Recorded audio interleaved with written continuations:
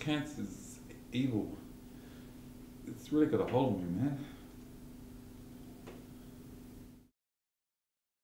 Cancer's a problem, plaguing the nation. But when attacked with chemo or radiation, healthy cells are killed too. Not what we want to do. So this problem's being fixed with scientific breakthrough. Special ops iron oxide strings, dispatched as infantry, trained to evade body's ways to resist defeat. They're sent in focused, packing heat to get tumour patients back on their feet. Nanoworms can hone in, settle the score. Tumour-specific proteins, their armour to war. Help them find exactly what they're looking for. Move straight to the problem, fix it at its core. Attach, attack, main feed blood vessel. Poison fangs on tumour in a targeted wrestle.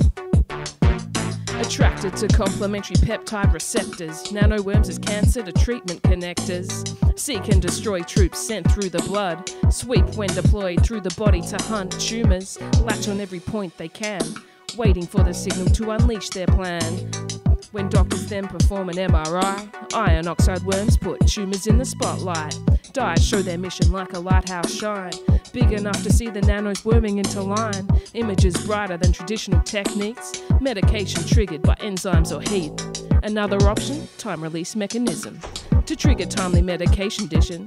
Leave cancer cells wishing worms weren't chasing only them, but sadly for the tumour, healthy cells are nanos' friends. This is Nanoworm MC, calling out all cancer cells. Yo, you can't mess with me. You can run, but you can't hide. Not from my targeting peptides. Yeah, I'm gonna find you, and when I find you, I'm gonna take you out.